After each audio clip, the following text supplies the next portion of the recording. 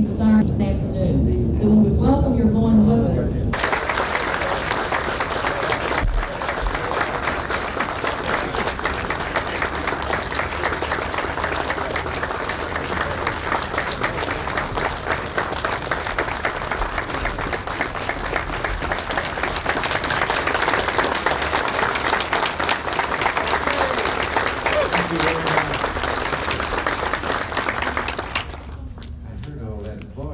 Getting, I almost didn't come out. 6 weeks ago, when I visited our friends and allies in Europe, I found a warm response to this nation's call for a global campaign for freedom. Our straightforward criticism of totalitarian regimes and our willingness to promote the ideals of individual liberals who wish to subordinate the individual to the state. I was confronted with a hard in Berlin.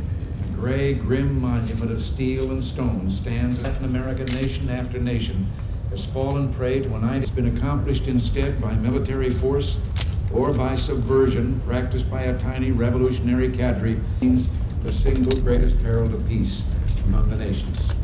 First decided to commemorate the heroism and fortitude of those living in nations in which the right of self-determination is guaranteed, and again enjoy the dignity of the Since that first captive nations resolution passed by the Congress, we've seen equally distressing examples of the assault on the human spirit. The independent people of Afghanistan are giving their lives resisting aggression of the bloodiest kind. And again in Poland, the suppression of the rights of Polish workers, the imprisonment of the leaders of Solidarity. All of this sustained and directed by Soviet military might is another tragic chapter in the quest of the Polish people for freedom and national sovereignty. Its evasions and subterfuges. We in the West have at our command weapons far more potent than deceit and subterfuge. We have the power of truth. Truth that can reach past the stone and steel walls of the police state and create campaigns for freedom and coalitions for peace in communist countries. Their borders, we appeal to you for the same appreciation of the power of ideas and the effectiveness of broadcasting as their carrier. In the long run, it may prove to be the least expensive and the most effective option at your disposal. Well, today let me make it clear that we intend to move forward, consistent with budgetary requirements, with a program to modernize our primary means of international communication, our international relations.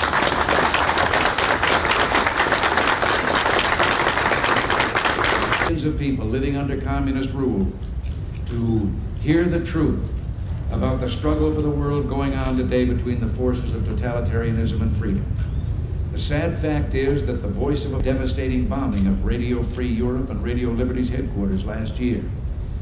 I want to extend my appreciation to the Congress for agreeing recently to reorganize the management of these international broadcasting channels. And I especially want to urge them today to approve the funds so desperately needed to bring to the people of Cuba, through Radio Marti, the truth about the struggle between freedom.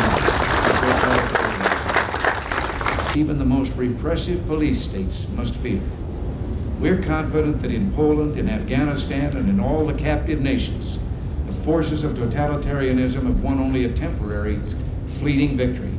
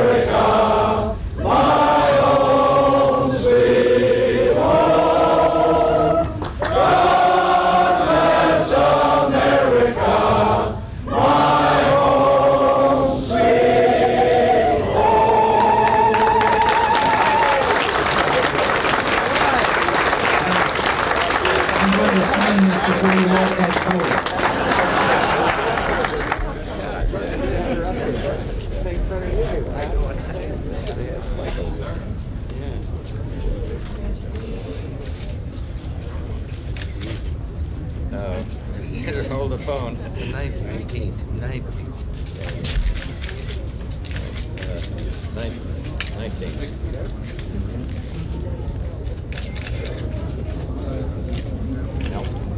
Yes, that's right.